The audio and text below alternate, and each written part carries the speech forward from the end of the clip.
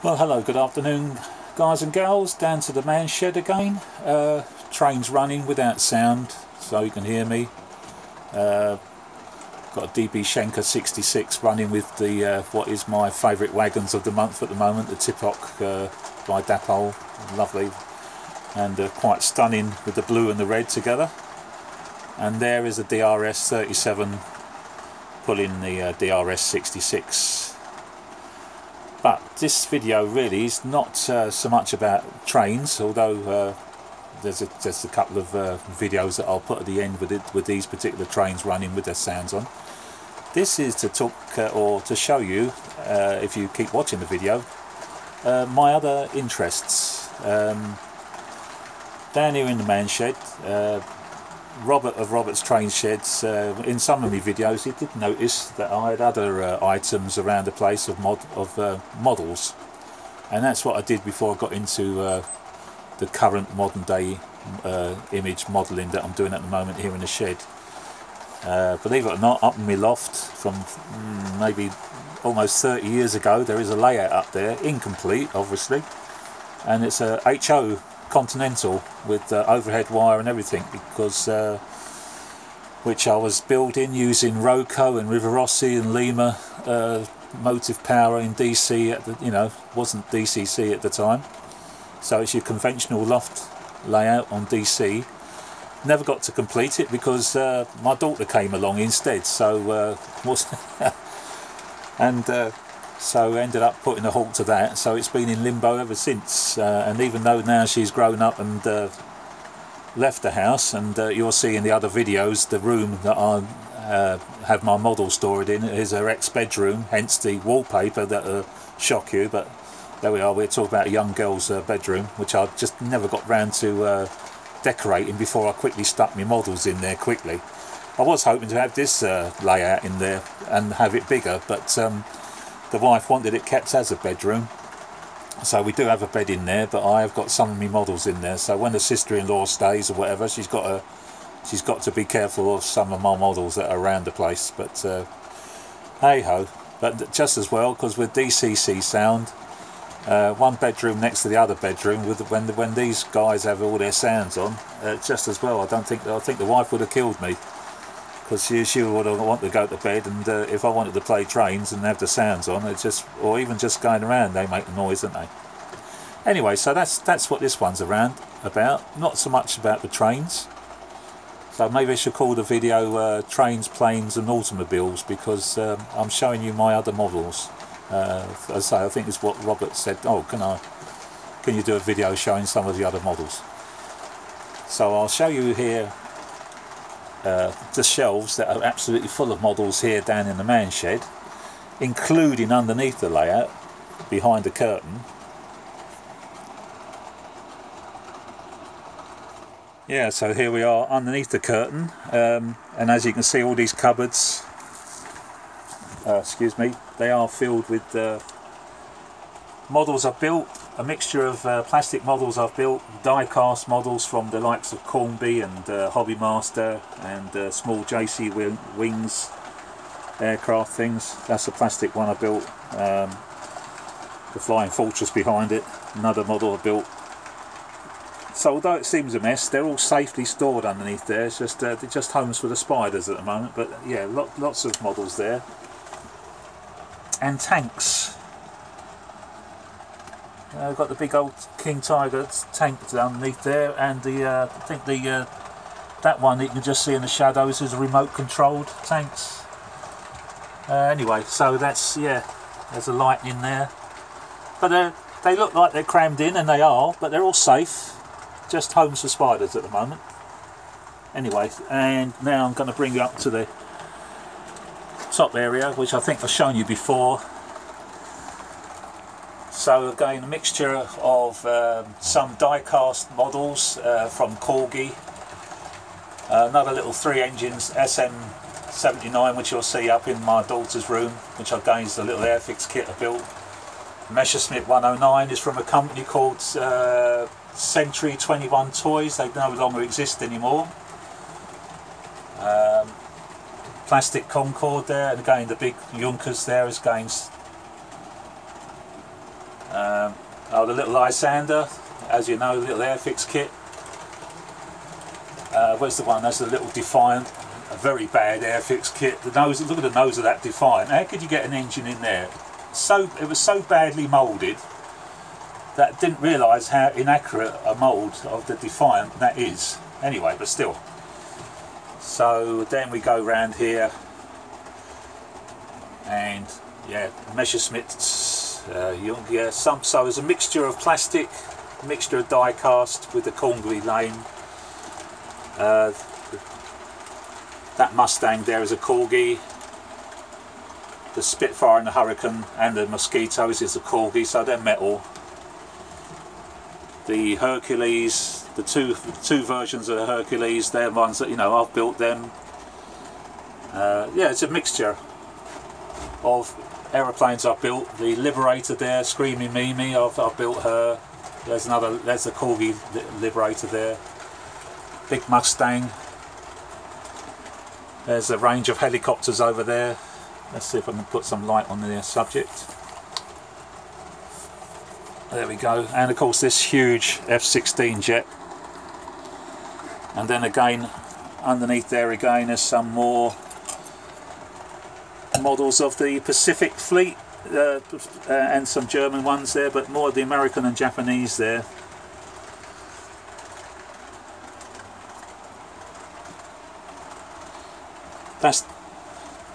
That one's the first two trains, you know, my DCC world. You know, that's what I started off with, my DCC layout, with the two little engines there. Little old bathroom cabinet I've got here in the shed. There's a mixture of 1/72 models of you know, armoured tanks, German and British. So again, some I've built, some that you buy, made by Dragons. And I tell you, you know, the quality of the Dragon, sometimes with my eyesight, as I say, getting old, some of these Dragon kits, let's see if I'll bring out the Tiger, or the Panther, like the Panther. I'll tell you guys, you know, you couldn't make a better job of it yourself. You know, they are absolutely fantastic kits. Well, no, they're not kits. You buy them as they are, all painted. And I mean, down here, the little truck and this little Jeep I built. I mean, like, my gosh, your eyesight, guys, you know, it's so tiny. You know, I mean, look, there's my thumb. You know, I can't see to do it nowadays. You know, so I don't model them. But these kits are by Dragon, and you can't build them better yourself. So why struggle? You know, I wanted a kit. There's all the Tigers, King Tigers and Panthers, Jag Panthers. And then up here you've got the self-propelled guns and the scout cars and everything up here, the Stug.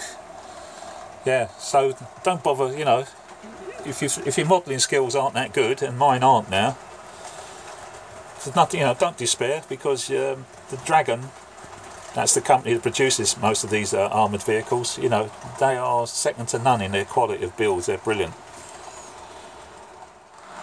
Now, so right, back with the trains again, guys, but just to watch these just go around for a few seconds, but basically the rest of this video will be an insight into my world of how I enjoy my modelling. That does look nice, the old red Schenker against the blue of the Tippuk. As I say, my wagon of the moment, as you may have guessed by looking at all my videos. But they're well done, Dapo, they've done a lovely job there. And of course, yeah, 37 DRS, tying a 66 DRS with the end of train lamp on it. So there you go. No need to worry about speed mapping or consists with that train. It's actually a, you know, a genuine train. It has happened. There is a video out there showing a 37 pulling a 66 along, you know.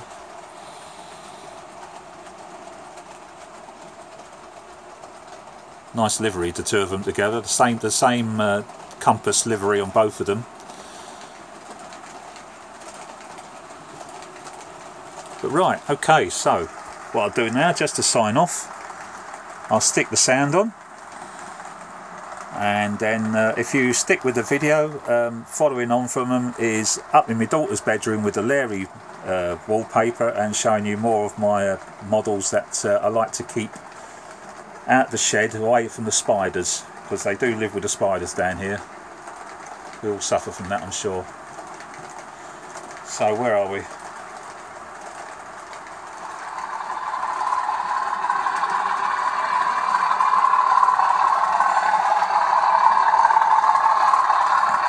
The 37 with a double iPhone speaker, and has had that modification, getting rid of that stupid bracket that's in there that holds the standard speaker in there.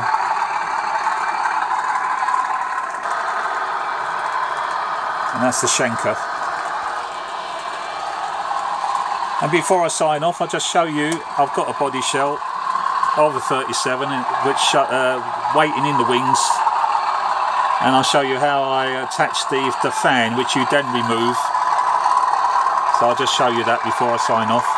Here you are, guys. This is what you take out from the 37 body, as you can see, with a speaker attached to it. So the speaker, you know, the sound comes out through there, but the fan, the grill, is there. No, and this is just going to come up into plastic.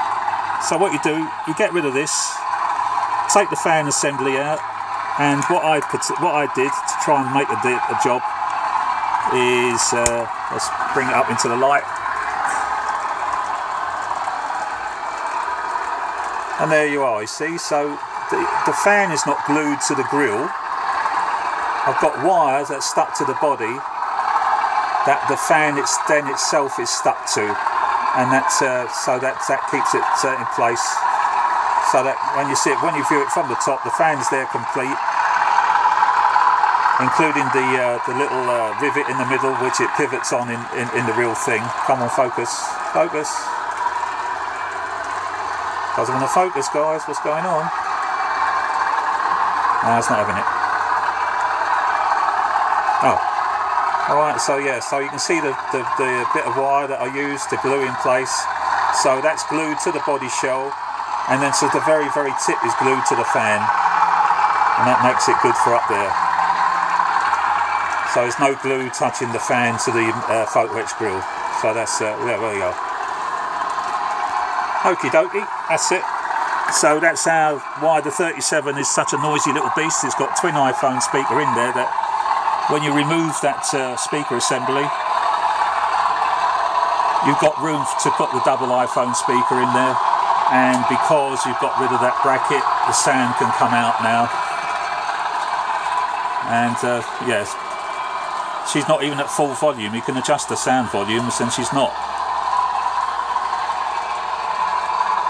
Okay, so if you stick with the video, guys, as I say, I'll open you into the world of Peter Dixon and his modelling that I've done in the past. That does look nice. Right, okay, so stay tuned, guys. Alright, so that's it for now. You think I'm probably keep making videos every 5 minutes, but I won't do. I'll leave it at this for a while, unless I've got something really important to show you. Alright, okay, guys, bye. Right, so this is the Porsche Ferrari Testarossa. Everything obviously opens and closes on it to show the engine detail, all that sort of stuff. Front bonnet, and you've got to turn the key to open the door. Side is all fully detailed. So this was a company called Porsche. Now part of Hornby, and lock the door, that's it, that's the door locked again. So that's the Ferrari Testarossa.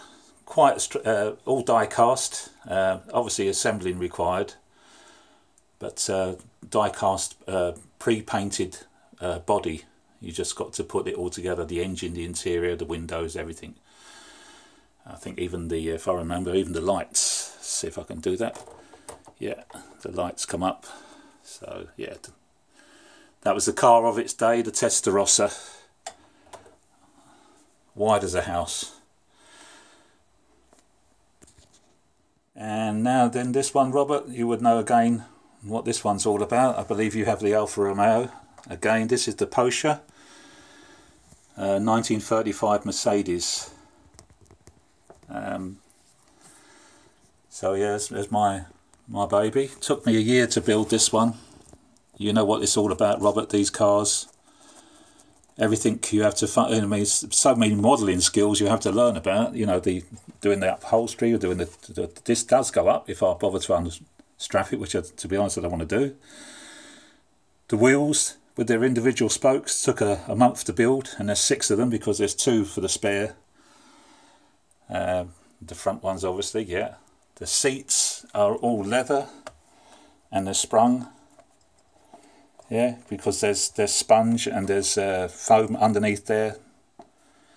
The windows, I'll pull it up, but you see the handle, they do operate. So, you know, windows wind up and down. The doors obviously open. I don't know if I can do it by opening. Will that work? Possibly not. Yeah, there we go. And there we are. So all this leather work you have to put in and get the moulding right, and to say the windows, you know, will this one work? Yeah, you see. So, and the door handle itself operates. Probably won't do it now that I'm trying to show off. There we are. That's the door shut. Underneath the bonnet, fully built engine. Let's try and lift it underneath, and you can see some of the bits and pieces underneath the dual exhaust pipes.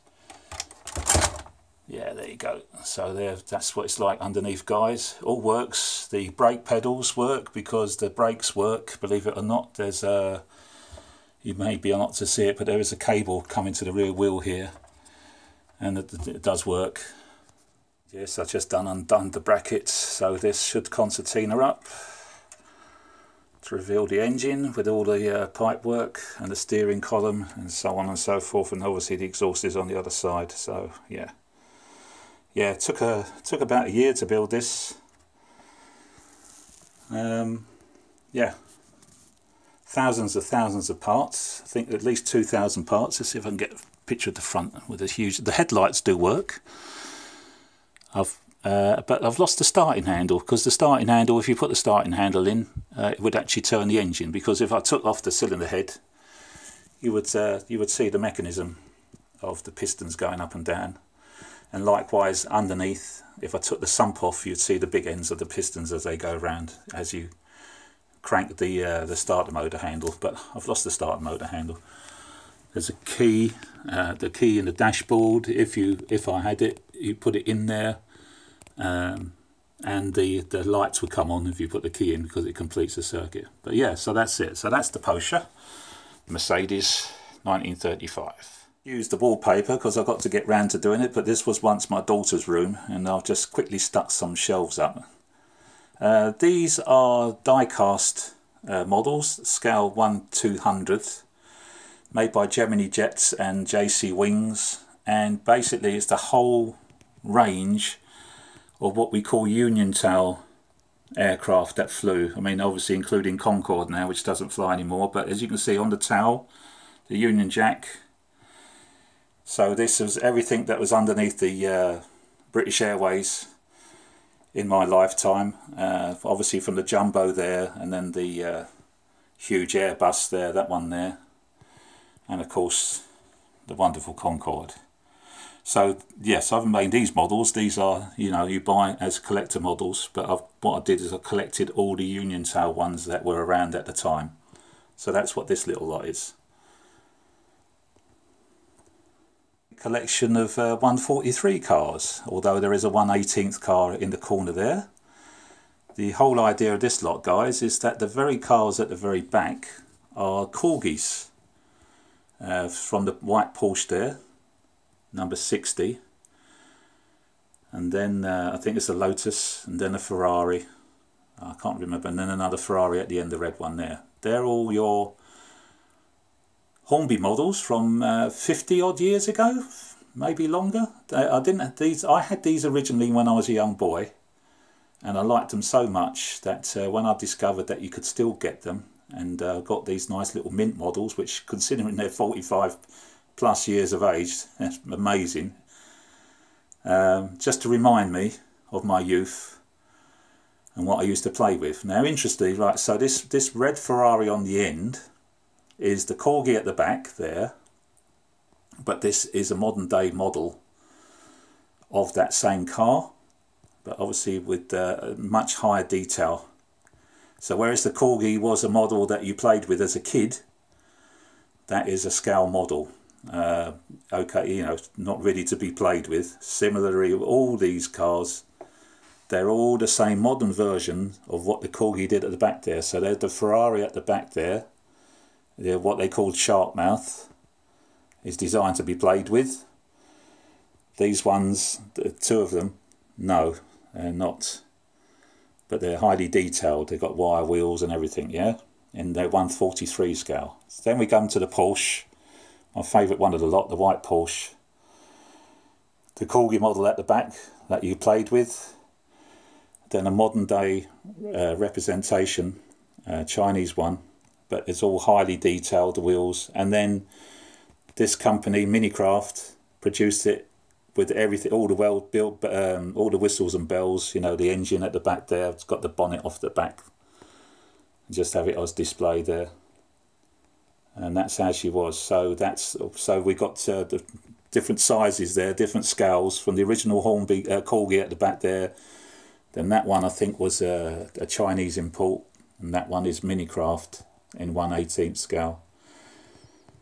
So that's the top there with all the racing cars and the old Corgis. Now we come down to cars of my youth and of my life basically, and we're looking at the Sierras, the Ford Granadas, the Consols, the Cortinas, the Escorts up to Mark 3, you know, Mark 1s, Mark 2s, Mark 3s, the Capris. Yeah, fabulous. Ford Cortina, the early Ford Cortina, little one at the back there, Ford Angular, Ford Fiesta. I haven't got every single one, but basically, you know, I remember all these cars being on the road in my lifetime, and yeah, just looking at them again. Ford Cortina there, oh wow, you know what I mean. Ford Granada. Then we come down, so that's the English, so they're all Fords. Now we come down to the Vauxhalls and the BMCs and BMC, is it British Leyland? Yeah, because they've got the Morris Marina there, the Hillman Imp, the Avenger, the Princess, the Austin Allegro. Come on, all these names, you guys of my age, you'll know all these cars. And then there's the Vauxhalls there. Cavaliers, the old Reps car of the day, Carltons, a couple of Minis at the back there. Come down further, and there we go, sports cars. Jag, Mark IIs, Aston Martin, obviously the E-Type, you must have an E-Type. Couple of Rovers there, the P6 and the earlier P5, I think that's called. Lovely car that. In the back there, little two-seater sports cars from the Morgan, the Lotus, the Austin Healey, the Triumphs, the Stag, the Spitfire and the MGB. All you guys of my age, you know all these cars. Right, we go to foreign now, so Alfa Romeos and German BMWs. All 1/43 scale, the Citroen, my little Cinquecento, the original Cinquecento, Volvos. The Citroens at the back there, the lovely Citroen at the back there. What a model that is, or what a car design that was, fantastic. The lower shelf now, we come to the big boys and the supercars. Obviously the Lamborghini in the middle there in orange. That one is the McLaren. And that one there on the end is the Paganini. All these supercars. And then down on the thing, there we are, we have the Bugatti. We have what we have there. We have Aston Martin, Ferrari LaFerrari, Ford G, the new Fords. Going down further still, we have the Audi 10. We have a Porsche. Hey, oh, Mustang there, but two bubble cars. Yes, again, cars of my youth. I remember seeing these around. The old Messerschmitt there, and the Isetta at the back there. So there's a whole cabinet there, guys, from 1/45 scale or 43 scale I think it is, to the 1/18 scale at the bottom. That's one cabinet there. There. Obviously E-type Jag in 1/18 scale, completely detailed. I mean, even down to the wire wheels. This is made by a company called Auto Art, and they are absolutely gorgeous. They're, you know, if I open up the box, everything opens on it. The doors open. The hood shows and reveals a very detailed engine. Now, and underneath, yeah, a Rover, a good old police Rover. I think it's a P6, isn't it? I remember these going around very well in London. I don't know if they was all the same livery all around the country, but because of that stripe, we used to call them jam sandwiches. Yeah, the old police for their jam sandwich. And why is the Rover there? Well, because underneath, the Mark II Jag, the old bank robbers' cars, isn't it? I mean, but mind you, having said that, it's the best looking Jaguar that they've done. I love it. Again, you know, highly detailed car with its, you know, spoke wheels. Yeah, it's all there, all very done. All the doors open, the bonnet opens to reveal the engine, and then underneath there, although it's not the James Bond car, obviously the James Bond or the Aston Martin. Again, all highly detailed, but I keep them in their glass covers. So that's that last range of the cars, 1/18 scale by Auto Art. I said I was a modeller. This is my little diorama of an SM79 with a little die-cast truck, which is a Russian truck, believe it or not, but it fits in well with the Italian look. So that's my that's the old SM79, I think it is, the old torpedo bomber that was used in the Mediterranean when the Italians were still at war with us in the Second World War, even until they came out of the war. So that is a kit, a plastic kit with extra bits added, what we call photo etch parts and things like that. So that's that one. And then next to this one, my big boy, this is a Revell 1/32 kit of the JU88. Oh, and a little Kuba wagon there, which is a 1/32 scale wagon that I painted up together with the officer. So there she is. And why the batteries, you think? Let's have a look and see if this works. Is it going to work? I've got to get the batteries in. Oh, there we go. Yeah, couple of engines put into a couple of electric motors. All this diorama here, the wires disappear underneath, come up the wheels, and go into the engines, and they feed a couple of little electric motors that Airfix did supply when they did an Airfix kit. And it's a tiny little motor, but it fits comfortably in this nacelle there. So that's it. So that's the JU88 with its little figures on its own little diorama. Here now, these are 1/48 scaled planes, Revell kit. This one, the Flying Fortress. Extra bits added, you know, photo etch parts and resin guns and things like that. But that's 1/48 scale coming along. And then we've got the Lancaster. Maybe I should turn this light off, might be better. Oh, it's not very good, but yeah, the Lancaster, and then along that the Liberator. These are all 1/48 scale kits.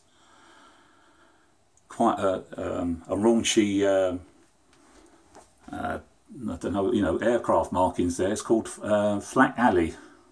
It's a young lady with her legs apart, but there you are. This is actually an aircraft. You know, it's not made up. It was an aircraft that flew. So yeah, and again, this one, Lovely Lou, was a Lancaster that survived the war, and then after the war was used in weather duties. You know, sort of weather forecasting for the meteorology. Oh, I can't say it. For the Met anyway, until she was finally broken up. But this Lovely Lou did survive the war. I'm not sure that Chowhound unfortunately didn't. Don't think she made it all the way through the war, but that's what Revell make this kit. So I love the colour, you know, I love the scheme, so that's the scheme I did it in. Die cast. Some of the models on this shelves are, you know, Corgis. The Sunderland was a new casting by Corgi, and to be honest, yes, there's an Airfix Sunderland, but the casting is so old now that you couldn't do a better job than what they actually made in metal. So rather than go through all the pain of trying to build this Sunderland kit, and I did the Catalina, and that was fun. I thought, I'm not going through that again, and then they come out with the Sunderland, with it, you know, and you think to yourself, well, you know what, you can't do better. Spirit Gemini Jets, Gemini, it's not a company called Gemini, makes the Spitfire, and this one is the Spirit of Kent. And the reason I got that one is because if you look at my profile picture, it's the actual Spirit of Kent is the Spitfire I'm actually sitting in the Biggin Hill Heritage Hangar.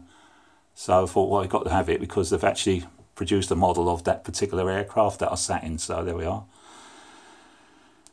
Fuel barrels are there, good old Airfix kit built that one. And another Lancaster. Lancaster, this one is 1/78 scale, the Airfix kit, and it's under G for George. G for George is now preserved in Australia, so she went through the war. But here, she's in the markings of when she was halfway through its wartime career, so she hasn't got all her bomb runs on there, but yeah. Again, other little bits and pieces like photo etch parts for the guns and things. Right, we come down to the next shelf. And this little diorama, this is all plastic and resin kits. My little fuel bowser at the back there, which, you know what, it shouldn't actually be there because you certainly wouldn't have a fuel bowser around whilst they're loading up with bombs. A bit of recipe for disaster. But this one's a mixture of plastic and photo etch, and the trolley was the best bit because it was all separate photo etch parts that you had to glue together in order to get the spine, so that's difficult. And the little tractor there is a resin job, and obviously painted the little Airfix figures because they're working away getting the Mozzie ready to fly. There's my earlier attempt at building the SM79 in an outrageous paint scheme. That's all brush painted. I painted all that. Yeah, so that's it. Now we come down, and here is all Corgi, but this, apart from the vehicles, but the Corgi, all these aeroplanes are what they called Aldertag. These were all the aircraft that were, you know, went into the beginning of the war and the Battle of Britain. So you got your Junkers, you got your Heinkels, you got your Messerschmitts, and you got your Stukas, and that's all that the Germans had when they, you know, declared war on us. Quite a powerful sort of range of aircraft there that they had, because obviously they cut their teeth on the Spanish Civil War to develop their engines. And on the shelf below is the British. Yeah, so we have the Blenheim, we have the Hurricane, we have 3 Spitfires there. They're in the markings. The reason I've got 3 Spitfires, and they're all the same apart from the codes, is they are the actual representation of aircraft that flew from Biggin Hill. So Corgi did a set of each one of the aircraft, so I've bought the set. Another little fuel bowser, good old Airfix. And I think that one at the back is at Avro Anderson or something or other, yeah. But these are the aircraft that we had when it came to the Battle of Britain. Thank God we had the Spitfire and the Hurricane, because the other aircraft was a little bit wanting, to be honest. That's it. I think that's it for this room there. Oh, some more models there. Another Flying Fortress, and the Ju-88 Heinkel, another 30-second one, if ever I would decide to get round to doing it. So there we are. So a bit dusty, admittedly.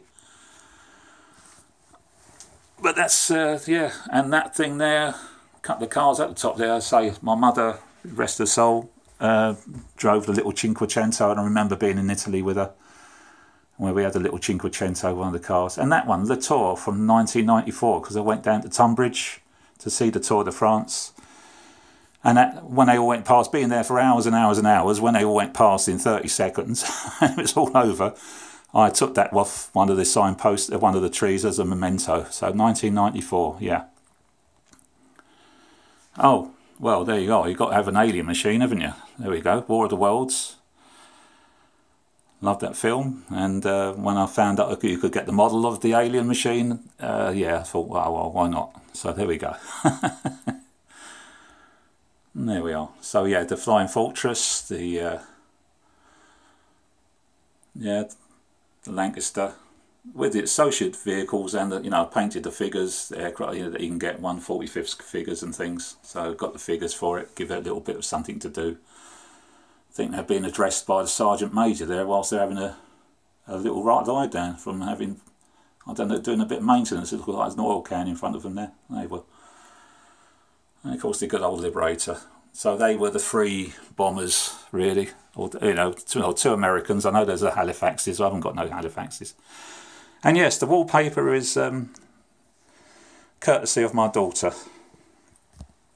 But this is where all the main models that are, really precious to me, that don't live in the shed, especially the Porsche ones. So they come up in here and get dusty in here. But the cabinet's full of the models of all the cars. So there we go. What else have we got in here? Obviously, well, that's no good, you can't see that, but that's obviously a nice picture of the Lancaster flying over a field of poppies. And this is the bedroom, as you can sort of see. Yeah, there's a Defiant being attacked by 2 Messerschmitts. And of course, when they first attacked the Defiants, the Messerschmitt, the German pilots didn't know what it was. Thought it was a Spitfire or Hurricane, and obviously went to attack and was surprised to find, or possibly, the last thing they saw was the fact that guns were firing from the rear turret of the Defiant. So there we are. But they soon learnt their lessons, and then the Defiant was put onto night fighting duties because it wasn't up to the job of taking on the day fighters. Right, there we go. I think that's this room covered. So there we are, people. There's a majority of me models. There's still more, believe it or not, including a loft layout, which I haven't gone up there to show. But I've noticed that I've got me scales wrong while I've been chatting. Right, the Corgi models are 1/72nd scale. Yeah, the bigger models are 1/48 scale, including their associated vehicles. There, as I said, 1/200th. There's a 1/32nd scale there and 1/48 scale. The cars are as I said, 1/43 scale and 1/18 scale. But if you listen to my video, I think I'm getting my scales a bit mixed up. But it's Corgi aircraft 1/72nd scale, 1/48 scale for the plastic models, 1/18 scale for the cars, big cars, and 1/43 for the smaller cars, made by Vanguards, which is Corgi again, and some other companies that are Mini Champs. Yeah, so there we are. So just to recap that. But this is I made this video for my friend Robert, because he could see that from the train videos I make, he could see other models in the shed. But these ones are special. I mean, like the Corgi ones, which are all the Battle of Britain and the German Alder tag. They're sort of like quite special now, so they come up here so they don't get damaged by being in a shed. And I've already covered up the Porsches, yeah, to stop the dust getting to them because they are so precious. But yeah, unfortunately, it's very dusty. Even though this is my daughter's old room, I've got to redecorate it. But I moved in there quickly with the cabinets because I could then save my models. Right, so there you go. All right, so hopefully get my scales sorted out because I was getting them all mixed up whilst making the video. But yeah, so 1/72nd, 1/48, 1/32s, 1/200ths. They're the scales that you're looking at. And 1/18th car, 1/18th cars, yeah.